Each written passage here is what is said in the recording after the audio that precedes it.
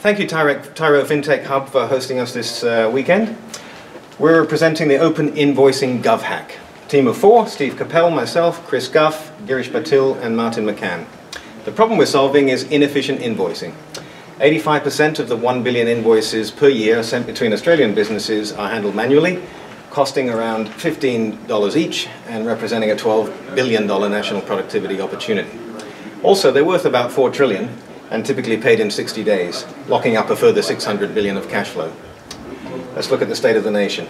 85% paper, 15% electronic, usually through a hub, charging a subscription fee and a transaction fee. But actually there are many hubs with no interoperability between them, so many buyers and suppliers have to subscribe many times, limiting the national productivity benefit. The government has recently launched an effort to standardize on messaging between hubs. That gives an opportunity for buyers and suppliers to subscribe to only one, further improving productivity, and by European measures reaching about 40% penetration. But we think there's a further way and a better way.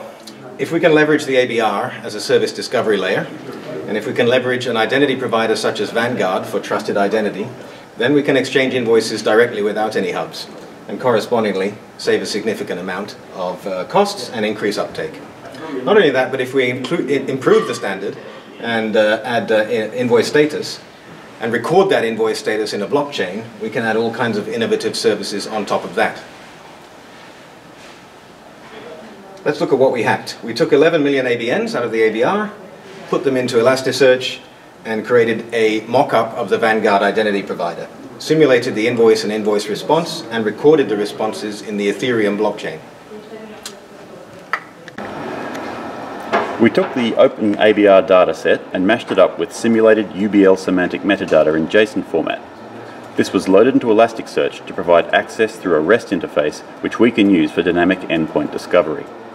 This was the first of 2 key technologies required to implement our vision for a trustless peer-to-peer invoicing protocol.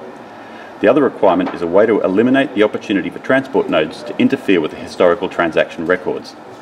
We built a REST ledgering service that journals gateway acknowledgements to the Ethereum blockchain. This drives trust out of the gateway network, ensuring a neutral transport layer with the commodity characteristics we need to achieve the economic benefit. One example of innovation which can be built on top of this for businesses is trade financing. In this scenario, we can actually turn junk status data into financial grade information. We can also provide Alice with a financial services product in minutes as opposed to weeks, which is typical today. And finally, we can actually provide a platform which will drive better competition and fair prices for financial products to smaller and medium-sized businesses. This information in the presentation, the code and our documentation is available in our GitHub site for review. 35.